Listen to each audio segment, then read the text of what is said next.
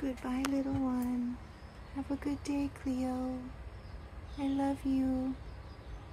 I'll see you later. Bye. So I intended to take you on the walk with me today, but when I got to the park, I realized that there was no charge in my phone. So I had a nice, pleasant walk in the park with my own thoughts, and it was beautiful. I promise you, I did walk today, and then I went to work. What I wanted to share with you, though, was something fun that I saw in one of the little books that we keep in our bathroom.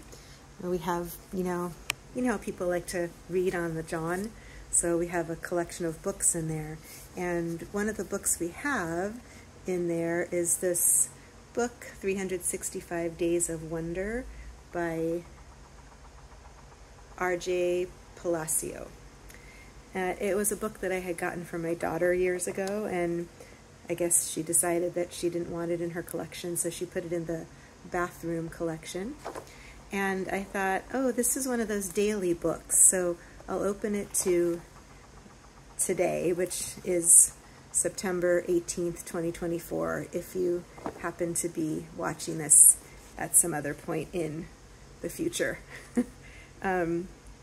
So I'm trying to find that day in the book right now because it was very timely and I wanted to share it with you. But sadly, I don't have my glasses with me, so I'm having a really hard time reading the dates. Okay, I'm almost there. This is not very well planned. It's very impromptu, but that's part of the joy of doing this challenge is impromptu video making. Okay, I'm almost there. So sorry. Here. Okay, and this is why it was so surprising, because when I opened the book to read what the quote was for today, it was this: sometimes the questions are complicated, but the answers are simple. And that quote was written by Dr. Seuss. And I thought it was so funny because the short that I posted yesterday was a Dr. Seuss quote. Be who you are and say what you feel, because those who mind don't matter, and those who matter don't mind. I love Dr. Seuss's quotes. Not only do I love his stories, for example, Green Eggs and Ham was the first book that I could read all by myself from cover to cover when I was 4 years old, but I just love his life quotes because they hold a lot of meaning. And when I opened that book today and found that that was the quote, I thought it was so perfect because of what happened yesterday, because of the quote I shared with you yesterday, and it just kind of made me feel like, you know, everything is aligned well right now for me. Even though I'm struggling with unmasking my autism right now, things are aligning. Even though my daughter is giving me a hell of a run for my money right now, everything is aligning. It just reminds me that sometimes things are hard, but it doesn't mean they're going to stay hard, and there is another side to the hard times. Work was very hard for me today. I was very overstimulated by just the typical classroom noise that you would typically find in a second grade classroom. But because my autism is unmasking and I'm starting to get comfortable with what my limitations are, I gave my students many chances to, opportunities to quiet down, and I told them exactly what they could do to help quiet down the classroom because I was feeling overwhelmed. I was just completely honest with them. And they're kids, so I understand that they're not going to be able to do that all the time, but I'm not going to be able to keep myself together all the time. I have for the last 26 years, and I can't always do it anymore. So near the end of the day, I kind of had what we call an autistic meltdown. Not screaming and yelling and crying, but just not holding it together so well.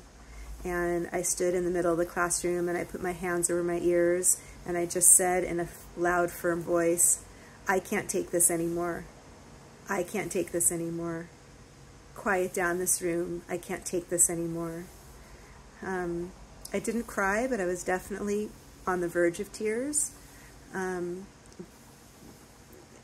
And for a neurotypical person, that might be weird, but for a neurodivergent person who has easily gets overwhelmed with sensory input, it was quite reasonable for me to feel that way at 1:30 in the afternoon.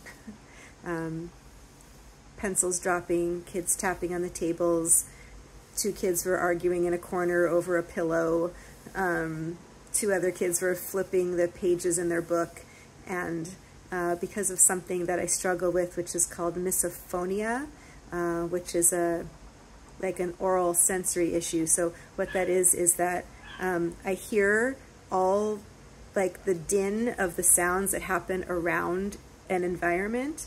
I hear all of those sounds at an equal level.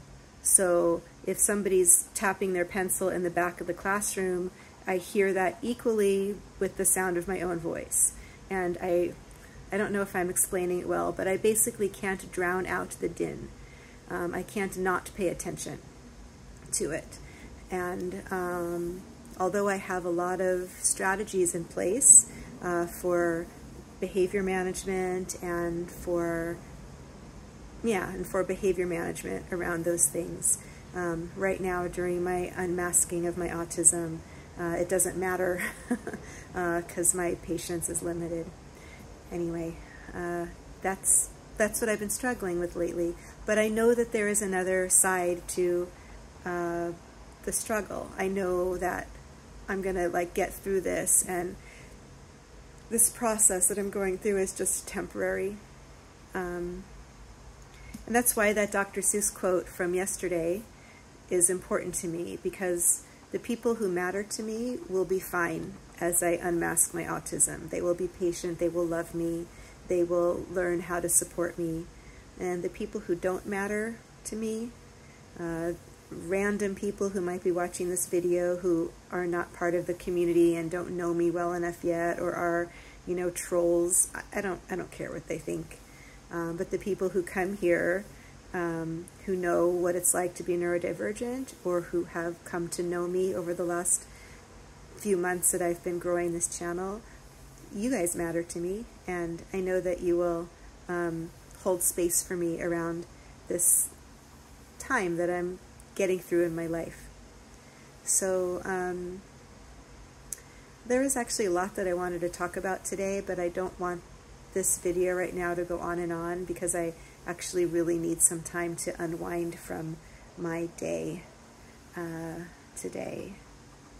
So I'm going to leave it there, and I'm going to tell you all thank you so much and for being with me. At this moment right now I have 848 subscribers. I'm getting real close to 850, and when I have 850 subscribers, that means I'm only 150 subscribers away from 1,000, and I'm so excited about that because that's like such an important YouTube number.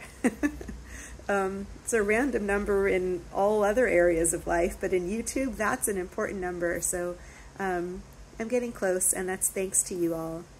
I will ask that if you know anybody who also is neurodivergent or newly understanding that they're neurodivergent and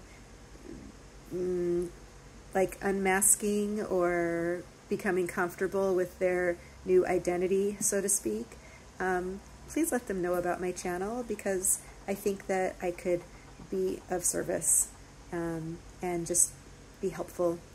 There's plenty of other neurodivergent content creators that I look to for support, so I hope to be that for other people.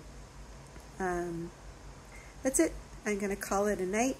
I'm going to post this video to you all, and hopefully my phone will be charged tomorrow as I take my morning walk in the park. Have a great night, or morning, or afternoon, whenever you're watching this. Bye.